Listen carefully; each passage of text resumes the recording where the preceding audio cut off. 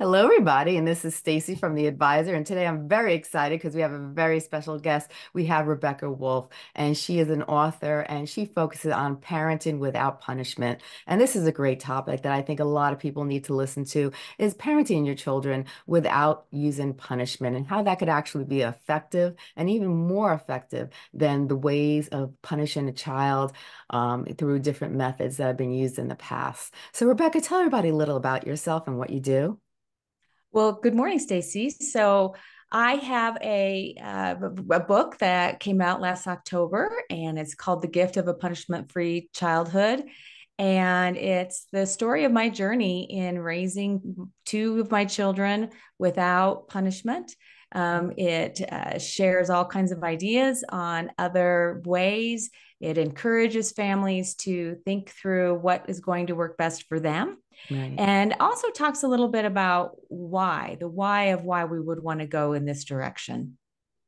I think it's so, important to, there's so many different ways, people talk about punishment and how you should raise your child. And, you hear a lot of people from old school that says, punishment is necessary, punishment is needed. That's how you discipline a child. That's how you get them on the right track. And then you have a newer generation that thinks completely different and they use less punishment and they focus on different methods of raising their children. Now, what have you talked to me previously about how you have four children and you had two different methods of parenting that you tried on your children and you found one to be more effective. Maybe you could talk a little about why it's so important, to not always incorporate punishment into a relationship with your children when it comes to raising them, and then how it could actually work against you. And then we can talk a little about that test that you did and how it turned out, because I'm very excited to hear about that. Yeah, yeah, absolutely. So, really, what we want to do is a parent's role is really to discipline, right? And Yes. really, what I encourage parents to think about is our job is really to prepare our children for adulthood. Yes. Some of our conversation ahead of time was we don't want to baby a child, right? Our goal is really to prepare them for that. And one of the best ways that we do that is we model relationships that are effective. Hmm. And the primary relationship, of course, with the child is with their parent. And so when we try to control their behavior through punishment, when we use punishment as a way to control their behavior, that's what they're learning. They're learning that, oh, okay, the person in power or the person who is in control of the situation can use punishment to control another person's behavior, right? And Right. that's really the cycle that I would like to see broken in our world, because it has, I think, contributed to so many of the negative situations that we see around us. Yeah. So, in return, in order to teach that child to be a functioning, happy adult, is we model what a healthy relationship looks like. And a healthy relationship looks like one that is two ways, right? Where both people are participating. It's one where there's mutual respect. There's one where we're not blaming or shaming or, trying to control another's behavior. And so, because children learn what they live, we want to provide an environment where they're learning, positive ways to address conflict.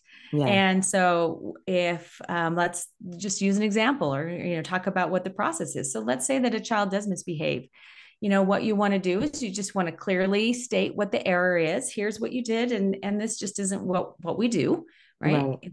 Living on this planet, we don't hit each other. So, Hmm. two children, they hit each other. And then you say, here's what you need to do when you're angry, right? Here's a better way to do it. And then have a conversation with them. What are you going to do next time? What are you going to do next time your sister takes your favorite toy away? And you have that conversation with them, you engage them in that process. And of course, these steps change throughout a child's developmental process, right? You're going to work with a 2 year old, 3 year old very differently than you're going to work with a 10-year old, Yes. very differently than how you're going to work with a 15-year old. Right.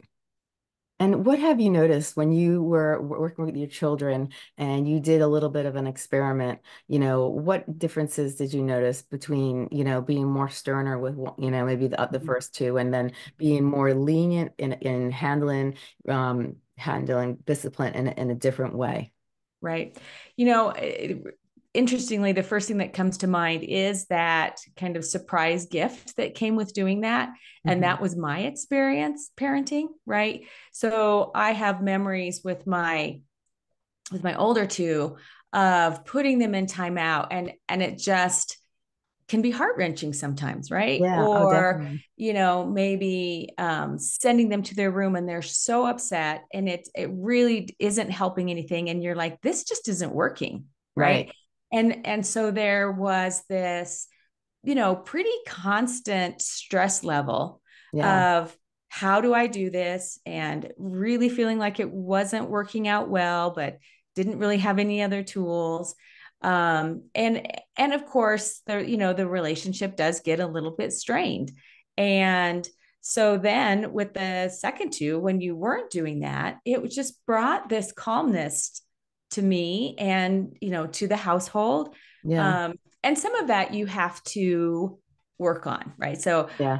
one of the things I have to say about this work is, because it's not natural, because it's not how we were raised, Right. it takes effort, right? So, let's say that you've asked your 10-year-old to, before we leave, can you just put that game that you were playing away? Yeah. And you walk into the room and it's not put away, right? and Right. and depending on our own stuff, Hmm. right, that might trigger us, like, how dare they not do what I say, or how come they won't listen to me, or kind of whatever our own stuff is. You have to stop, because it's not about you, right? It's about helping this child learn how to live on this planet, and Yeah. that takes effort. You have to bring that calmness, because if you walk into that room angry, it's not going to be effective. But if you bring yourself down into your heart, be calm, and walk in and say, hey, we had Hmm. a conversation, before we go, to the zoo today, we need to put this game away. So Yeah. I see that it's not put away. Let them talk about it, right? And Hmm. say, what can we do to help you get this put away? Right. And then, and depending on the age, if they were really little, you could say, let's do this together, right? You Hmm. put this piece away and I'll put this piece away, right? And what that does is that builds that relationship. They know that they have support, Right. right? Instead of damaging it with punishment, like, we're not going to the zoo today because you couldn't do what I said, Right. right? It's a very different approach. And the child takes something very different away from that Yeah. experience, right? One builds on the experience. They know that they have that support, and that's what actually makes them into a stronger person, right? Right. Rather than somebody who might, we think that by punishing we're going to build character, but it's actually Yeah. the opposite. When we model what good character looks like, and we make them feel good about themselves rather than bad about themselves, Yeah. that's really what moves them forward. Did you see a change in their behavior when you started to do a different approach of using discipline and you started to use the non-discipline Mm-hmm. method? Did you see what changes did you start to see in your children? Yeah. So the younger two were never punished, right? Yeah. Because, until a child is about two, that it really is meaningless, right? There's really Right. nothing you're doing there. But the older two, absolutely, because we made the shift for them too. You can't punish some people. Right. And I think what you see, primarily, is you see them relax, and you see them, um, want to engage with you, right? They're Hmm. not trying to resist. They're not trying to, there's not all that anger. There's not the slamming of the doors, Yeah. right? When you can, when they know they're not going to be punished, and where we're going to have that conversation. Right. It's a little more challenging starting when they've, having to shift that for them. Yeah. I have to say it was much easier with the other two, because they never knew it, right? They never Yeah. knew anything but that. Um, because the older two were always like, is this for real? And, if you're going to go back to the way things were, there's always that little bit of, but eventually it became just common, right? Yeah. and everybody thrived. They even did that. They started to teach people to do that with dogs and puppies also. They started to do studies where they found if you punished a dog, if they, let's say, make in the house, that you shouldn't yell at them or you shouldn't hit them or you shouldn't, do any type of, forceful type of punishment, or even yell at them. And to do some to teach the dog that they did wrong in other ways. And they found that that actually helped the dog grow a better bond with their owner because they were more fearful and ashamed when they did something wrong in the house. And when they started to teach them in different ways, maybe put them in a gate or they did something, different, Mhm. just to show them, that they did something wrong, they started to actually grow better bonds and they weren't fearful of their owners and they started to learn that they became more respectful and they started to listen better to their owners. Mhm. It is similar, right? I mean, as a living being in this case, and really with all humans, our number one, we're social animals, just like our dogs and cats, and children want that relationship. And I think what some parents struggle to understand is children really don't get up and say, "I'm going to misbehave today." Yeah, Children make mistakes because they have so much to learn, right? yeah, And they don't have, I think the biggest piece is they don't have filters for their emotions. yeah, In fact, I read something interestingly yesterday. It said that children feel an emotion, immediately act, and then stop and think about it, right? And hmm, as adults, we feel an emotion and we typically think about it first. How is my reaction going to affect other people? And then we act. And right, that's really what we're teaching our children, right? right, Is how to have filters on their emotions. In my book, I talk about how it's kind of like a faucet of hmm, water, yeah, and our children, that faucet's either all the way on or all the way off, right? It's why very young children have tantrums. yeah, That anger or that frustration or that just being hungry and tired, it is flowing through them full faucet, and they can't regulate that, right? And then what we learn as we mature and grow and develop is how to turn those knobs and go, okay, I feel yeah, this emotion, but I know I need to dial this back a yeah, little bit, right? Before I respond. And so understanding that, really, when we punish a child, it from their experience, it comes out of nowhere, yeah, right? Because they're like, I had no idea that what I was doing was wrong, right, right? Because they don't go into it with that kind of intention. Their primary, what I want to say, focus is really to connect with their parents and to be part of that social unit. right, And the last thing they want to do is to create a divide there. yeah, And so when they do misbehave, it really is 99% of the time, right? An hmm, accident. I didn't mean to do that. Or I forgot that we have this rule because I was so excited.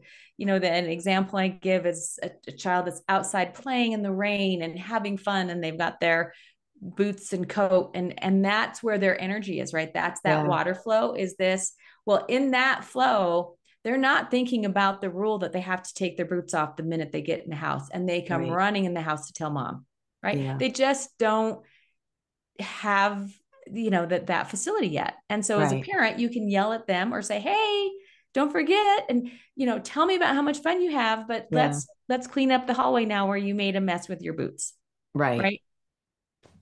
I've seen so many parents, the older generation think the opposite, think that you have to have discipline and that discipline is necessary, and that this younger generation is growing up with disrespect, this and that is because they don't have the discipline. But then you look at a lot of the older generation, and a lot of them, were, the belt was used or the stick was used, or they were yelling at the children, or even saying that was stupid, this and that. And to this day, I can't tell you how many people I've met that talk about their experiences, because these are the things that stuck in their heads of the way their parents hit them or disciplined them, or how their parents called them stupid when they did something wrong. And some of these people grew up thinking they were stupid because their parents would say these, derogatory, comments to them, and they grew up thinking it. And I said to a friend, and I was like, well, why do you think that? And she's like, well, when you hear it so many times, you begin to believe it. And that was her comment to me, Mhm. and so violence never gets you anywhere, and saying negative things about another person doesn't get you anywhere either. And we've seen that as people grow up, even in today's world, when you do negative things to somebody and you hurt somebody, or if you say something negative to somebody, that usually sticks with that person, and it causes negative emotions, and sometimes it takes a long time for those negative emotions to heal, depending on, how the person's mentality is. So, not using those techniques, and just being able to communicate with your child and being able to explain why this is wrong, why you were upset because they did that, and how we can fix it in the future. The children want to please, just like, we were talking about animals. Animals want to please. Children want to please their parents. They want to make their parents happy, especially if their parents are good to them. But if you have parents that are hitting them, or if you have parents that are saying negative things to them, why would they want to please you? They're going to have negative emotions towards that parent, and probably the bond will be broken also. Exactly. And I think the other thing that is so critical to talk about with this is that what that child learns in that primary relationship, right? One is, this person tells me they love me, but then they make me feel really bad, Yeah, right? Well, that's what gets ingrained, and it's subconscious. It's not conscious. And so yeah, what will happen is that is the kind of relationship that they'll be drawn to as an adult. yes, So often somebody who has a very controlling parent or punitive parent will get into a relationship with a partner who's hmm, also controlling and punitive, because that's what they know. That's like, well, this is what love is, because yeah, this is right. This was my first love was my parents, yeah, and it's what and it and to your point, it takes a long time to heal that. It can be healed, right? But yeah. it takes effort, and it takes a commitment to really heal that. Yeah, I agree. I think people have to really understand that, actions speak louder than words. So if you're able to really, sh have positive reinforcement and good communication with your child, that's going to go longer. And it also, it's going to teach them good qualities. So when they get to the point where they get older, they'll have better communication skills with other people. They'll even be able to have better parenting skills, because they'll have, be able to look at, raising a child from a different way that we were once taught growing up. Absolutely. Yeah. Yeah. And the other piece that you started kind of hinted at is that when we punish people, they actually end up being mean to other people. Yes. And so much of the research that I did when I was writing my book um, was that um, just hands down, right? The more a child is punished at home, the more likely they are to be a bully on the playground, Yeah. right? And to hurt other children. And so that's another cycle that we need to break. Yeah. I agree. I Yeah. agree.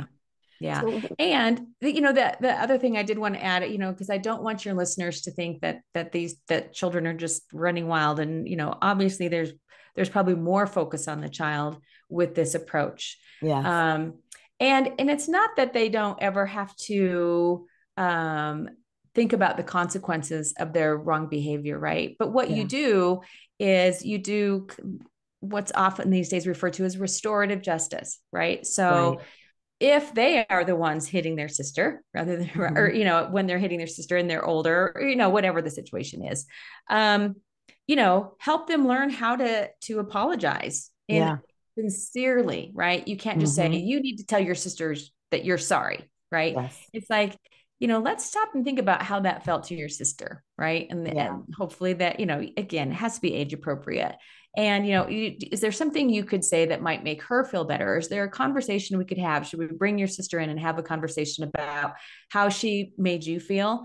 but that also what you did really wasn't appropriate. And that, so it's not like they don't have to be accountable for their actions. It's Right. just you help them be accountable in a way that is restorative rather Hmm. than punitive.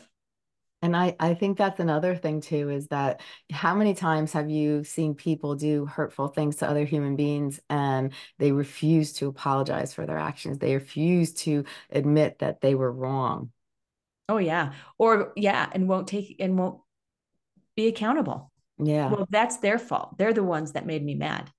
right. They're to blame, right? Putting blame outside rather than taking responsibility for our own actions. Yeah, and you see that a lot in today's society too.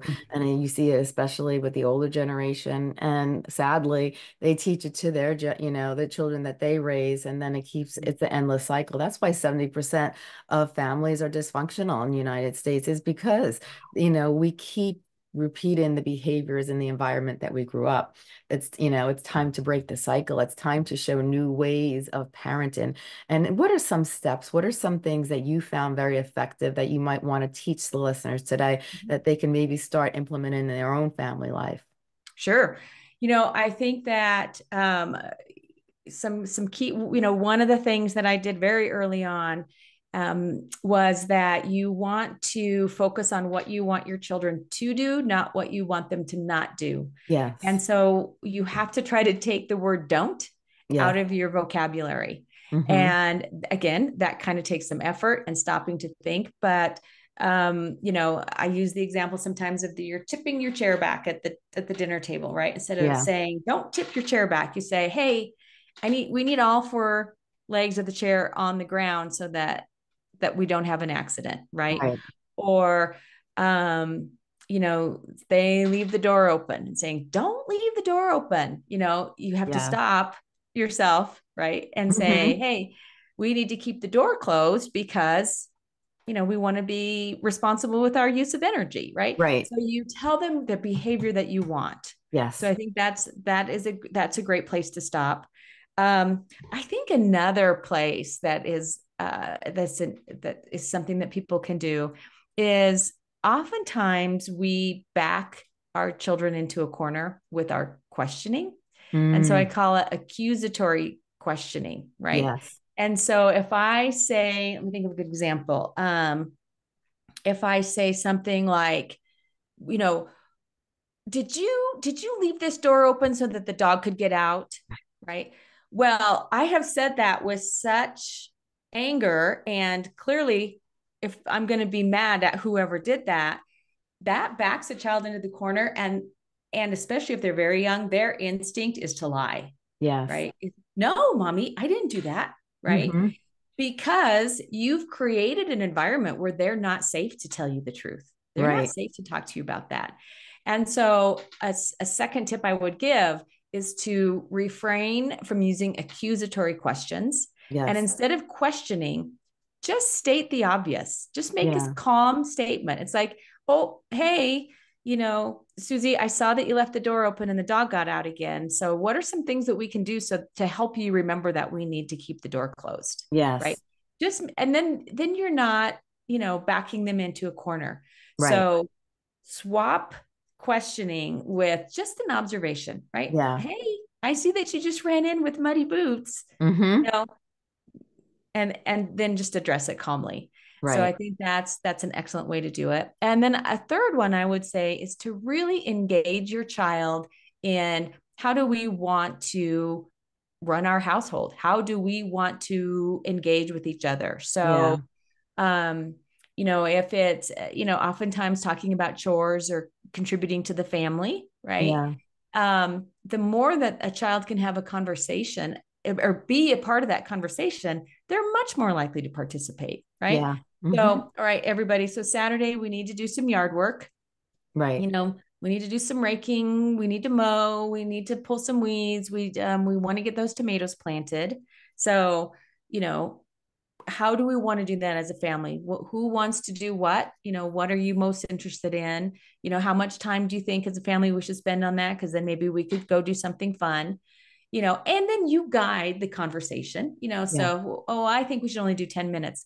Well, we'll probably need a little bit more time than 10 minutes. What if we did about an hour, hour and a half? But you engage them in the conversation. Right. So I would say those three things. Tell them That's what you want them to do. And part of that is also saying yes more than you say no. right. And don't, swap questions with observations, and Right. then engage, right? Let them be a part of the conversations around how we want to do things. Right. I like that a lot because I think it makes them feel a part of the family and they're not feeling that they're backed against the wall or they're, that it kind of makes, when you constantly attack somebody verbally or however, it makes them grow apart and it makes them feel kind of less and less and less a part of that family, more like they're protecting themselves. And that's why you see so many families and so many people, they have walls, and it's very hard to get close to those people and grow relationships with those people because all their lives they've been either their family members, like their parents, have disciplined them wrong, and they have a lot of trauma and a lot of negative events that have occurred in their mind, or even the emotional abuse, because sometimes the emotional abuse could be just as bad. And they just grow those walls just to protect themselves, and as soon as a trigger point, happens in their current status, in their present life, that wall goes right up. And, then it's very hard for them to grow those positive relationships. And that's where that cycle keeps building and building and building. Now, you wrote a book, and I'd like to hear more about the book. You wrote a book based on this topic that we were talking about today, about discipline without punishment. Can you tell us a little about that book? Yeah, absolutely. So, the kind of the framework for the book is really talking about my journey, because I think it's helpful for readers to say, she did this, right? I'm not just talking about an idea. I'm talking about I actually tried this, Yeah. and it was very successful. And so that's kind of the underlying thing, giving examples and here's how it works. But I really provide some information on the why. Yeah. A lot of what you and I have talked about today is in there. Why is this so important? Hmm. And then I provide um, ideas and practices that parents can explore. Throughout my book, I always want parents to know that no one knows their child better than them. And Right. so no matter what I recommend, they need to stop and say, is this right for my family?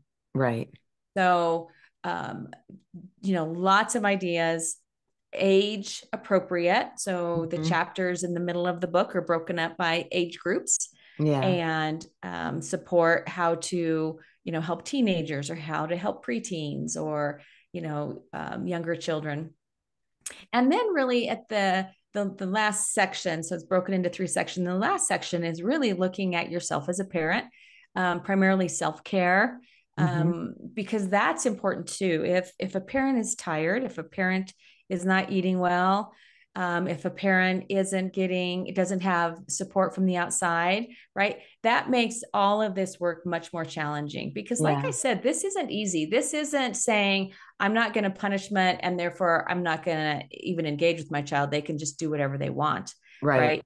It's not that at all. It's really engaging with your child and really helping them. You're their teacher, their Yep. guide, their Hmm. coach, their person that you're going to help them learn. And so that last section of the book really helps parents think about that self-care. It helps them think about, there's a pretty big section on triggers and hot buttons, Yeah. because children, uh, probably more than anybody else, can trigger us. Yes. And we need to stop and say, now, wait a minute, that's not them. This is me, Yes. right? This is one of my issues from probably my family of origin. And so Right. helping them think through that process as well. So I that's think what's I in think the that's book. important too. And, I like that a lot because I think they, people don't know where to begin, and knowing some positive practices that they can incorporate into their lives is really important. And especially when you say triggers, parents can get so easily, if it they just, especially if it's repeatedly done over and over and over again, having a hard day at work, maybe they're not having the perfect marriage, maybe things are going wrong here or there, and or they're just not getting enough of sleep. The littlest things that don't go well and unbalance your life.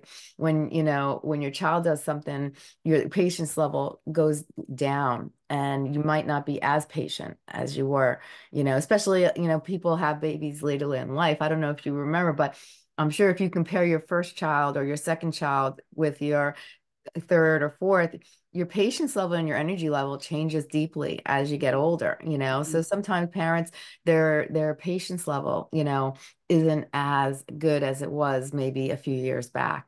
And then they have to stop and think, well, what can I do to work on my patience level? What can I do from, because sometimes it's not all about the child, it's about the parent sometimes too, and learn how to make those adjustments, because people get fixated on behaviors and it's breaking those behaviors that's important.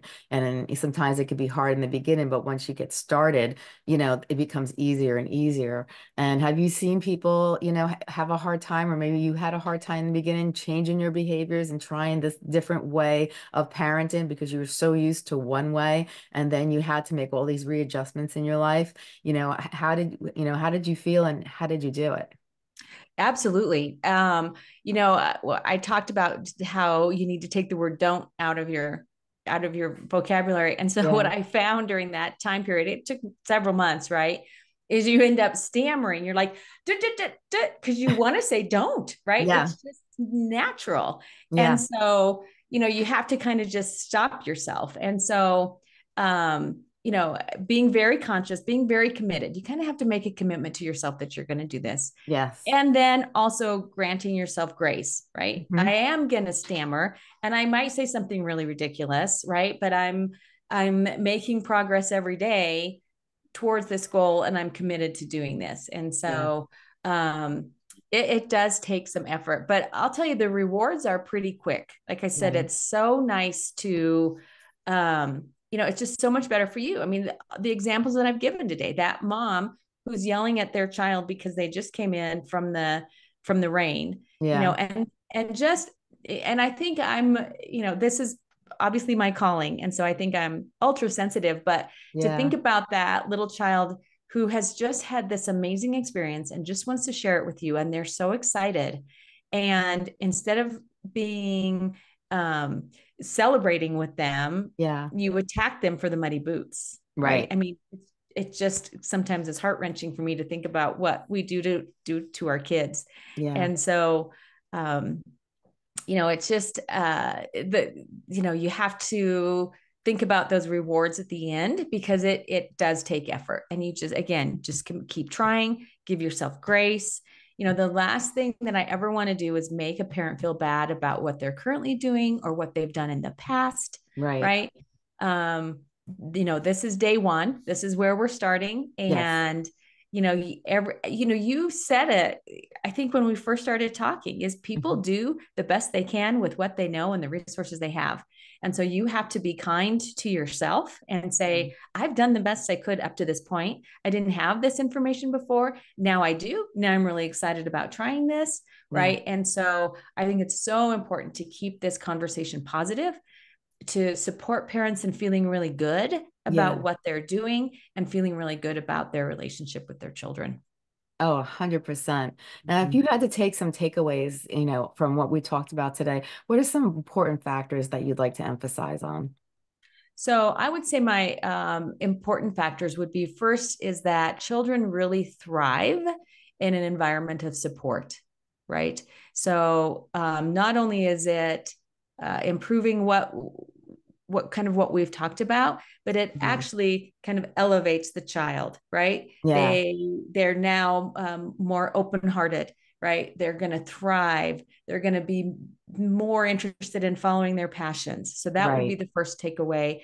Um, the second is that as parents, it's really our responsibility to teach them, right? Yes. And so shifting that mindset is that discipline is really about teaching, right? Think about, it comes from the word disciple, Yeah. right? It's that it's teaching, it's not Mhm. controlling, Right. right? And then the third one, which I've said on several occasions already, is that the true gift in this model is the gift to the parent. Right. and transforming not only this relationship with your child, but many of the relationships in your life, because you are now, the way that we parent our child is how we're kind of parenting ourselves. And Yeah. so if we're using kind language outward, we're probably using kind language inward. And Yes. it really can not only transform that relationship, but yourself. Yes, definitely. 100%. Now, what kind of services do you provide on, because I saw your website and it shows that you have different services. Can you tell us about some of the services that you provide for others? Yeah, absolutely. So the primary service is coaching, and so I provide parents with a 30-minute trial, right? Because nobody, I don't want anybody to ever feel like, that this is a very intimate part of our lives, and so I Yeah. want them to feel comfortable and know how I engage with them. But it's really helping them through maybe rough spots or trouble spots, or just Yeah. really struggling to come up with that creative solution on how to address an issue. So certainly parent coaching, Hmm. and then I am getting ready to launch a online course. So not Excellent. quite ready yet, but it'll be ready shortly, and so that will be something that parents can do on their own with Hmm. through videos and exercises. I'm very excited about it, and then also parent workshops or I'm have scheduled a session with a group of parents where we're just going to do almost like um, a book study, right? And just Yeah. talk about what's happening in their lives, as a group. Right. So, um, just provide services to parents to support them in making this shift and in this great journey. That's wonderful. That's wonderful. Now, where can people find your website? So my website is just my name, Rebecca Woulfe, and that's RebeccaWoulfe. So unusual spelling of wolf, but RebeccaWoulfe.com. And all the information on the book is there. The book is available anywhere that you can buy books. So at Barnes and Noble online or Amazon online. And again, it's the gift of a punishment-free childhood, a new way to parent for a new world. So I love very it. excited. Yes. And this has been wonderful because I think it's so important. I think times are changing, people are changing, and, the younger generation is looking at life differently. And I think as a whole, we all need to look at life differently and really be more open to different ways of parenting and not get so stuck on how our parents, parented us, but look at ways that are more effective ways, because if you think about it, if you have a child and you're disciplining them and you're disciplining them, then they're really doing the same things over and over and over again, and they're acting out and they're not progressing positively.